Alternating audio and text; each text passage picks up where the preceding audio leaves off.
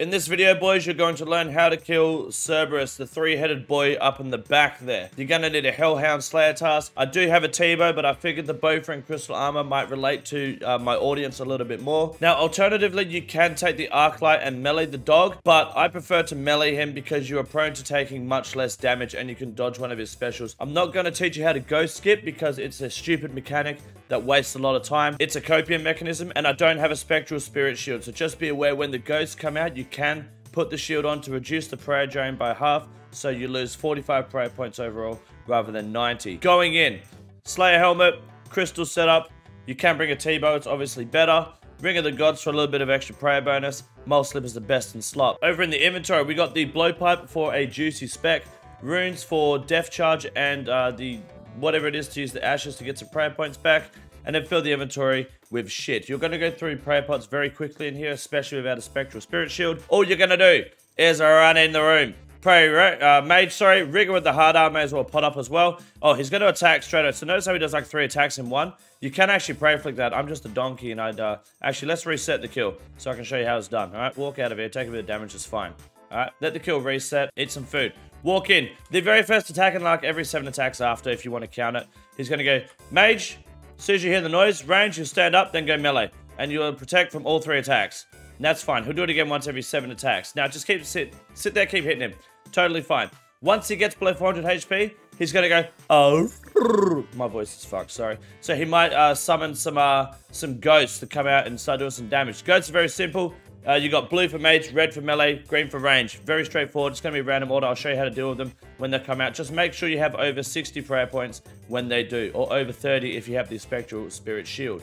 Okay, here we go. He's under 400 HP now. Any second, he might do the Aru, or he's going to do a triple attack. If he mages and stands up, yeah, I'm going to go pray melee to protect myself from that one. I wasn't ready for the range. It's totally fine. Rigger with the hard R. Keep on bursting. Wait for it. Keep spam clicking. More clicks, more dicks. Here we go. The Aru. I'm going to turn off Rigger so my prayer doesn't drain under 60 while doing this. Alright, green first on the left. Range. As soon as he attacks, go mage. As soon as mage attacks, go melee. Easy. That's simple. As soon as the first ghost attacks, flick to the second ghost. As soon as the second ghost attacks, flick to the third. Once the third one's attacked, sip a prayer potion, put your prayers back on, start doing some damage. Okay? Very simple. Now, when he's under 200 HP, he has another spec where he goes, grrr. This is where he gets a little bit angry. Now, he will always do the grrr attack after summoning the ghosts. There'll be his next attack after. Sometimes he'll do it without doing ghosts.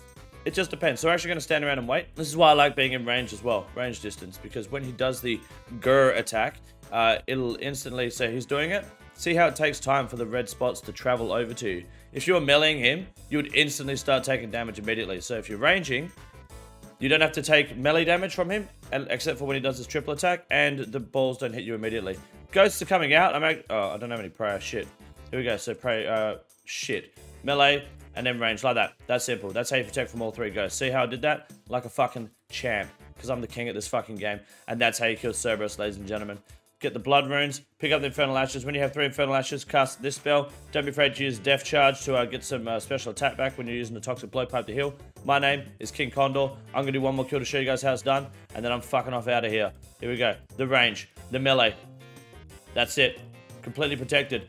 Hit it with the fucking 60 health left, and he's only just summoning the ghost now. Skip it. Fuck the ghost, dude. I'll take a 30 on the chin. Maybe, 60.